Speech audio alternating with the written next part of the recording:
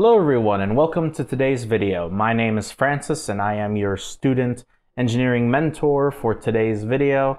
And today we're going to be talking about the different types of petroleum engineers. The oil and gas industry is very weird and complicated. You see, already in the oil and gas industry, there's 3 sub-stages, which is upstream, midstream, and downstream.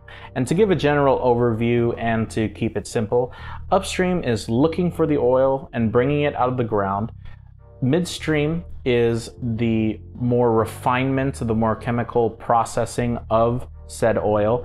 And then downstream is taking that refined oil and bringing it to the consumer for gas stations and petroleum products and the like.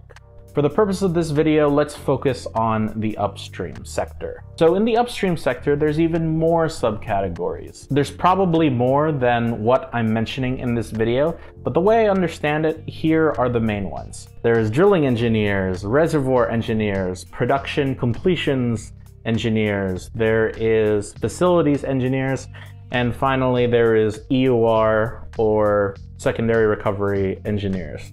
Each of these engineers depend on one another to have a successful operation. So drilling engineers, they work with drilling rigs, they work with drill bits and work in the field and operations like that. Reservoir engineers try to understand the reservoir's behavior and they try to use that information to develop an expectation, because the production engineers develop production profiles and they write economics and make proposals to management and decide how the well will be completed. Then there's facilities engineers who use that to design a battery or a facility, more like a station, to house the amount of oil and optimize it so that they can bring that oil to the battery to sales. And finally, there is the EOR engineers that are essentially trying to increase the initial life of the well.